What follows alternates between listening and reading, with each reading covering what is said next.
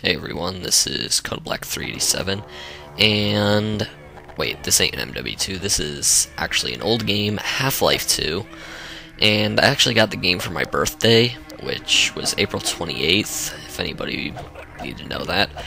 And thing about it is that I was searching today, and up to July 4th, Steam keeps putting on all these sales, including a sale like you can get every 2K game made for the PC or something for like $90, so but today they ended up having a special deal on Half-Life 2 and made it, I think it's like $3.40.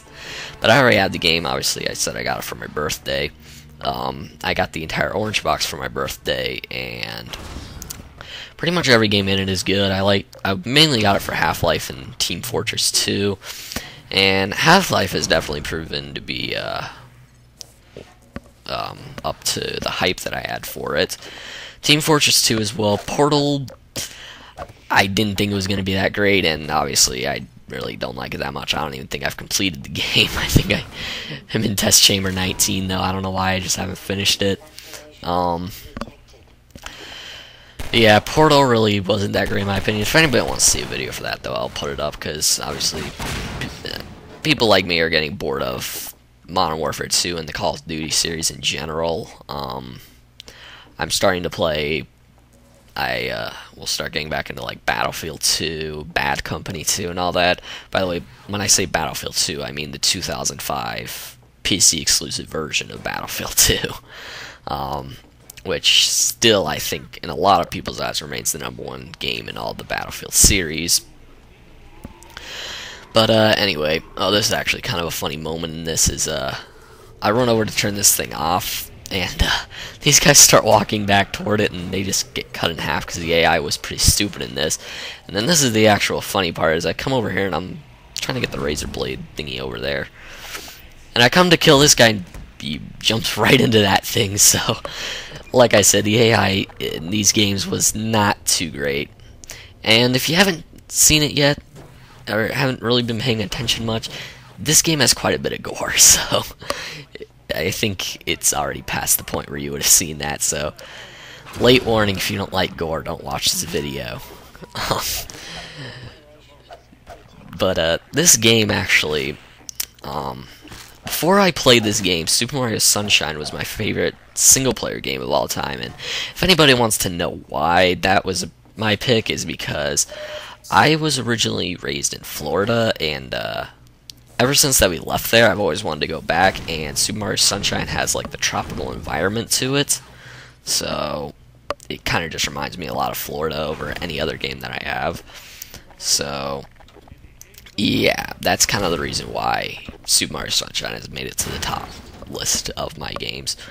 But after I played this game definitely probably ties it. I would not say that beats it, just for the simple fact of why I like Super Mario Sunshine. But this game definitely would tie it, because, I mean, to this day, this game came out in 2004, and to this day I think it has remained one of, if not the top PC game, single-player PC game of all time. There's some games that are multiplayer I think might beat it, like maybe Counter-Strike or something. But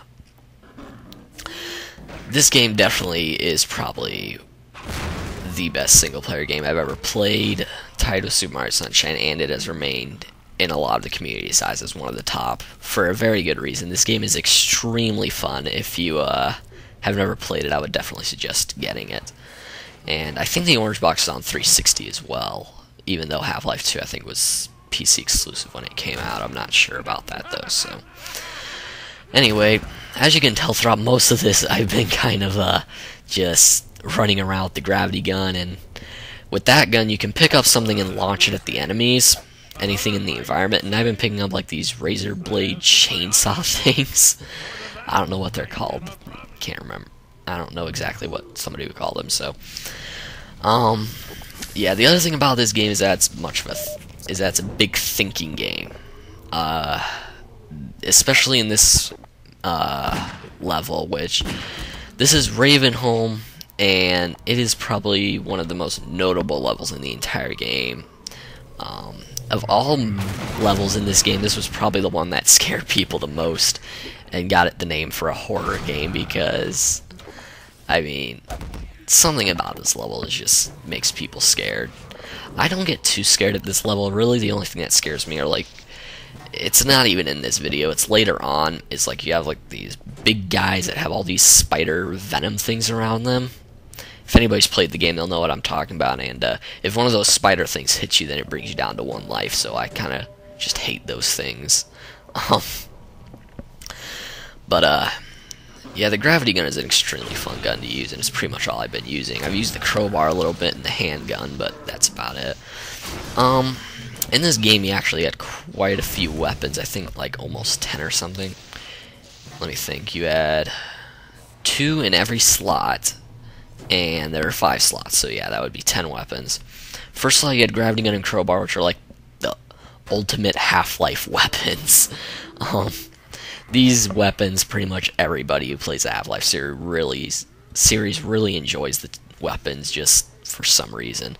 Gravity gun, as you can see, can be quite a bit of fun, just blowing enemies in half and knocking them off stairs.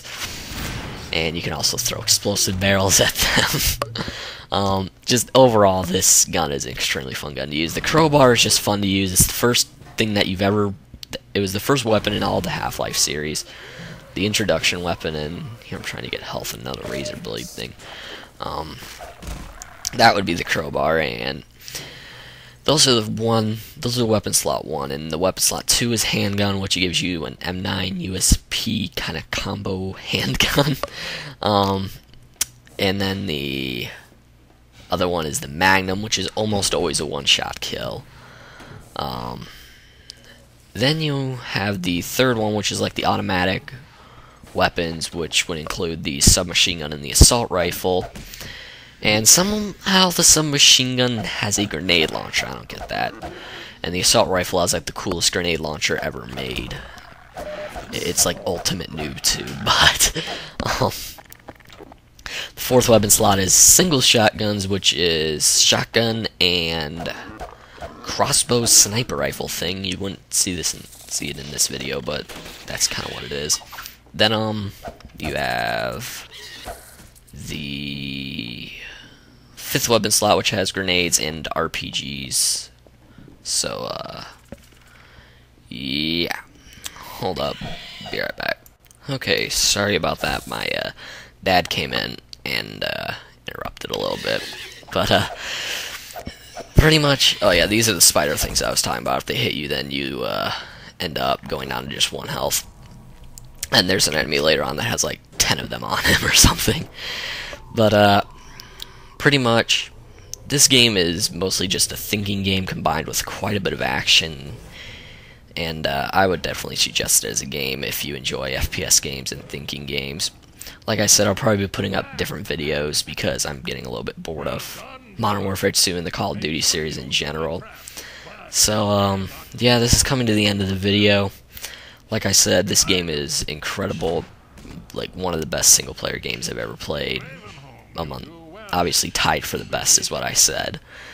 And it's definitely in the title of one of the top PC games ever. So, anyway, that's the end of this video, and hope you liked it. Bye.